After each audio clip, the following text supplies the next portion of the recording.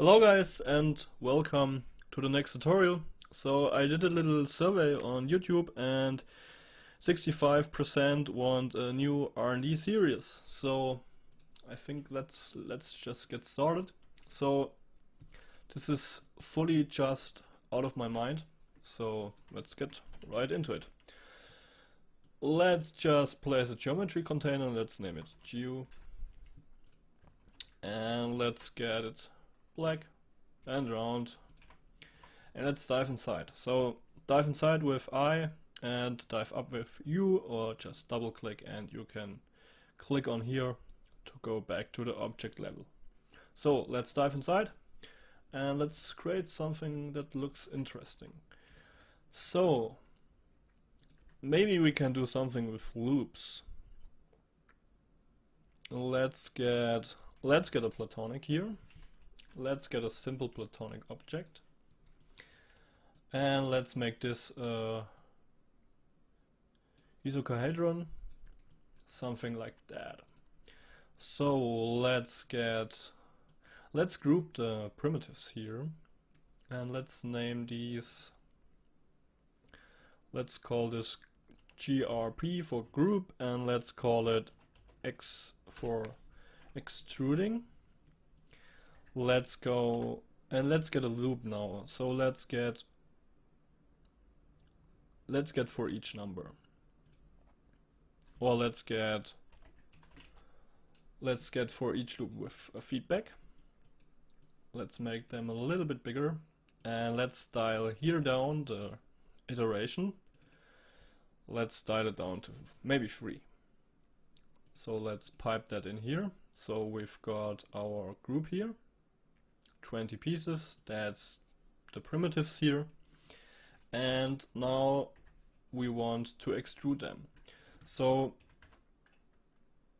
let's just place here the poly extrude node, and first of all let's inset this a little bit. So let's go to individual elements and let's inset them a little bit, maybe 0.01. And now we want to output a group. So let's just get here the group EX, and we want to output a group, so we want to extrude back, I think. Let's just have a look here. Let's get a blast node and check that out. So extrude back, X delete none, select that. I think it's the front. Yes, it's the front group. So let's get the front group out and let's get an extrude node here. And let's get the extrude front and let's extrude them here out a little bit. So 0.0, maybe 5. Let's get it back into the loop and we will get something like this. So that's the cool thing about loops. Let's get here 15 and you will get something like this. So you can do repetitive tasks inside of a loop, and for example run the loop 15 times and the task or the node 3 inside of the loop will get executed 15 times. So for example you've got now 15 iterations here, and now you can play with the settings here. So for example you can make the distance higher, or you can get the inset much bigger, so for example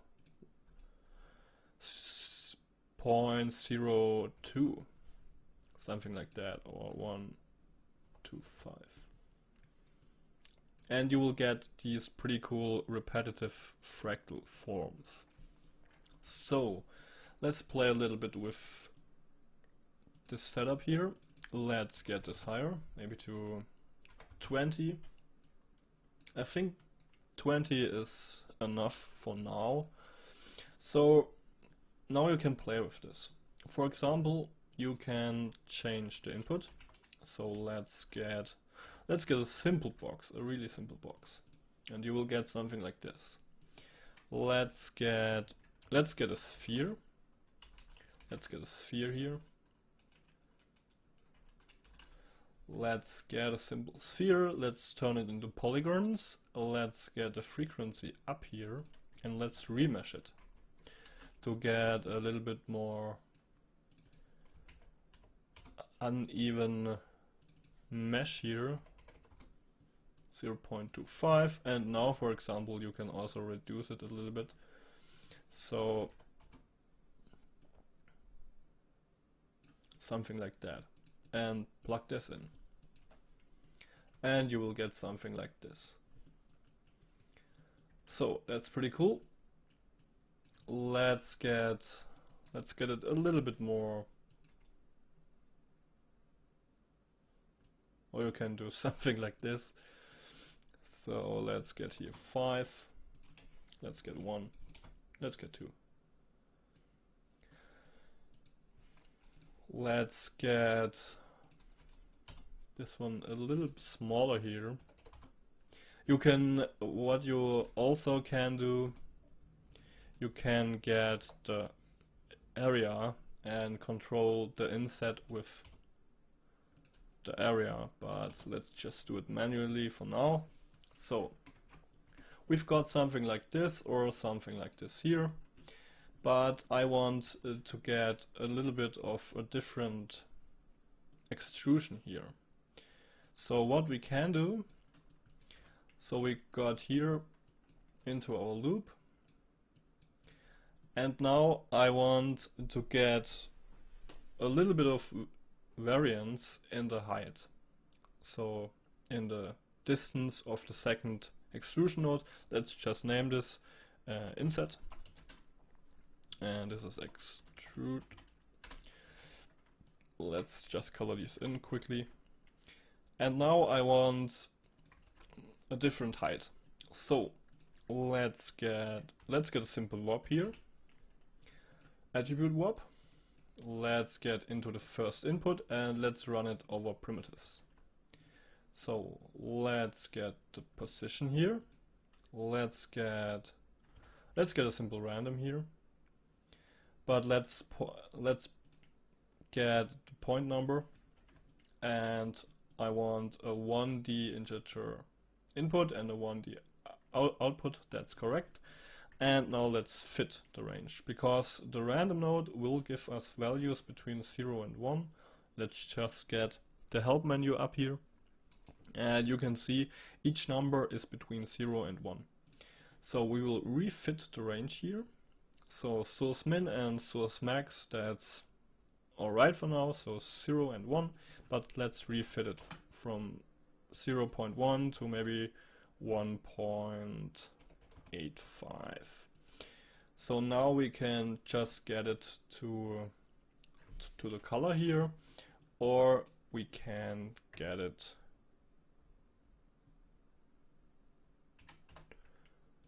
bind that out, and let's call it ex dist for extrusion distance, and let's have a look.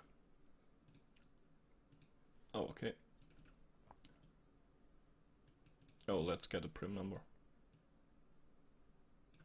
So we get different results here. Let's get a prim number and let's connect this here. And you can see we've still got, we don't got our attribute here.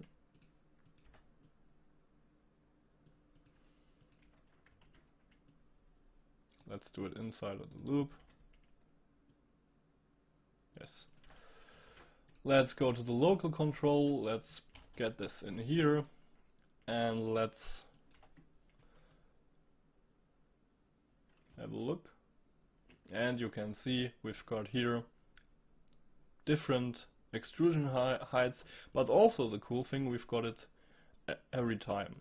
So what you can do, you can place the attribute warp with the different extrusion heights. You can place it on top and transfer the attributes one time, or you can just place it into the loop and you will get a pretty cool effect, something like this here.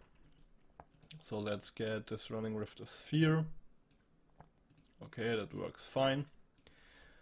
So let's just, for now, I think that's pretty cool for now. Let's get the overall extrude a little bit lower. Or let's get it higher, in fact. And let's just get an add node here.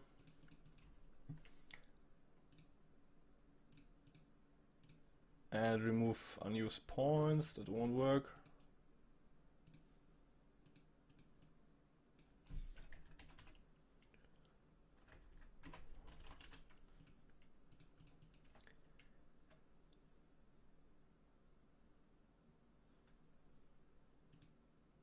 Let's get just a simple clean node here. So for example, with the add you can do something like this by group and you will get something like this. That's pretty cool too. But I just want to get the geo here. And for example, what you can do now, you can place a convert line and you will get something like this.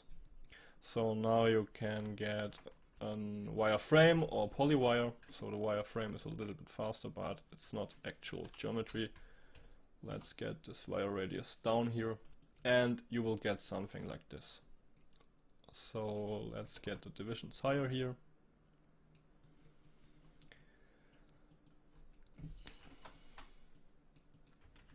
Let's get a null node here. Let's call it out and let's get a material here. Let's call this mat RS. Let's go up, let's place a shop network and a out network or rob network.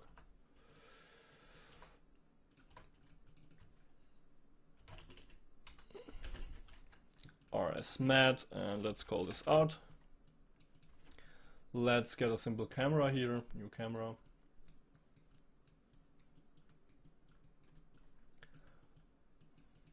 Let's get a little bit more wider lens here, something like this.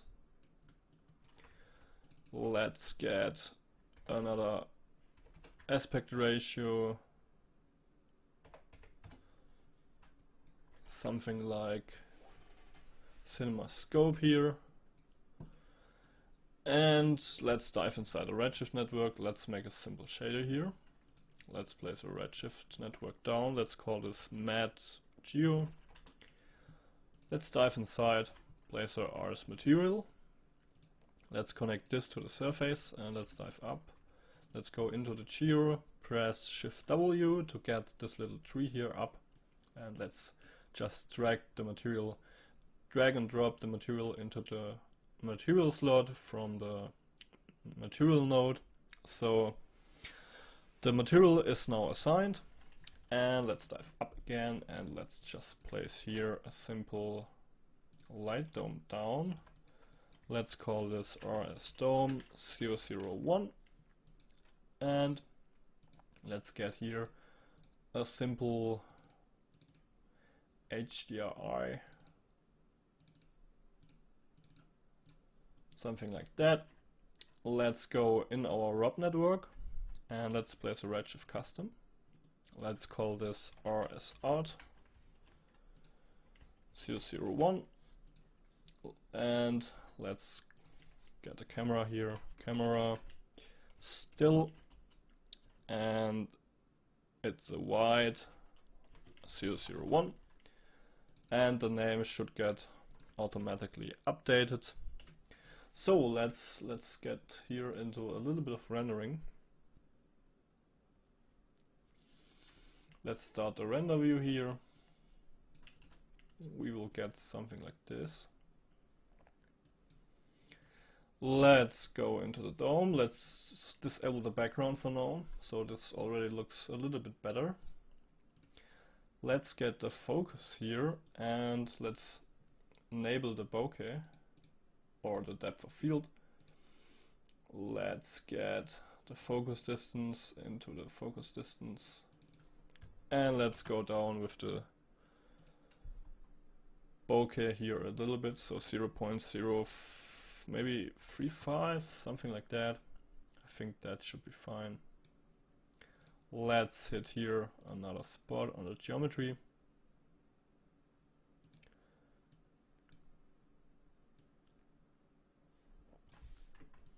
Let's get another camera angle here. Get a little bit more dramatic angle here. So for example, something like that. Let's just change this to rec. And now you can play with the materials.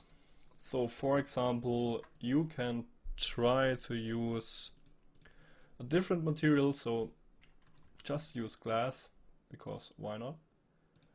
And play around especially with this kind of stuff here, so you can also do something like this. And let's get the normals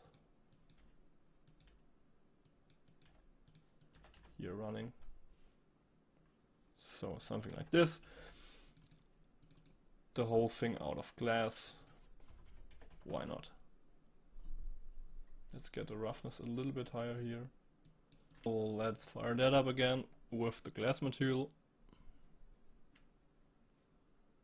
And we will get something like this. So let's go back into the material. And let's change the roughness here.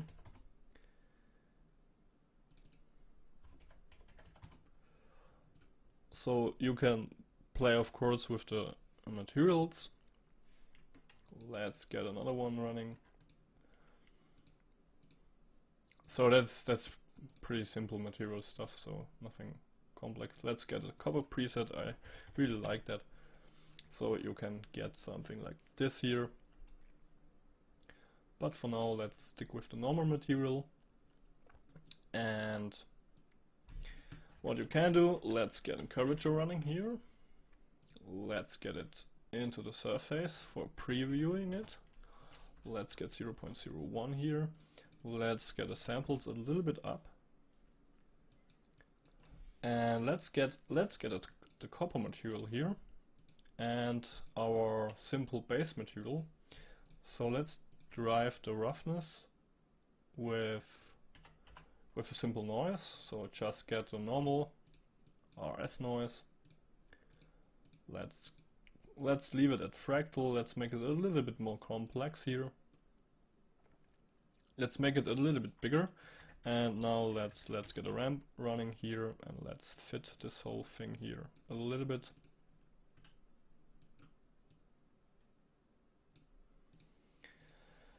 Something like that. And let's get this into the surface. Let's get this into the roughness, so reflection roughness. So we've got a little bit of breakup here.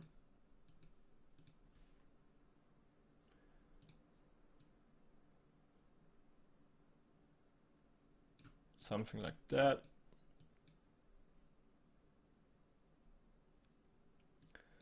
Let's get the material a little bit darker.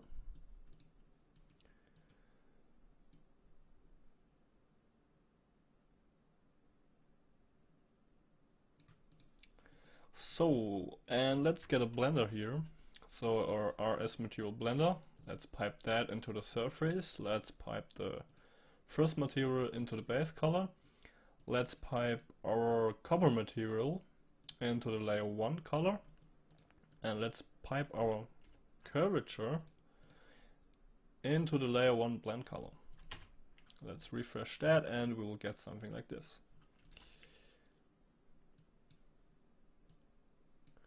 So for now you can play here with the size a little bit, so make it a little bit bigger.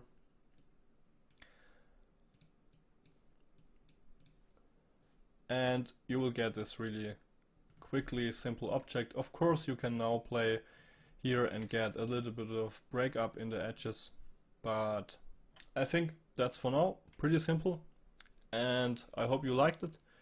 I will see you in the next tutorial or in the next course, and yeah, bye.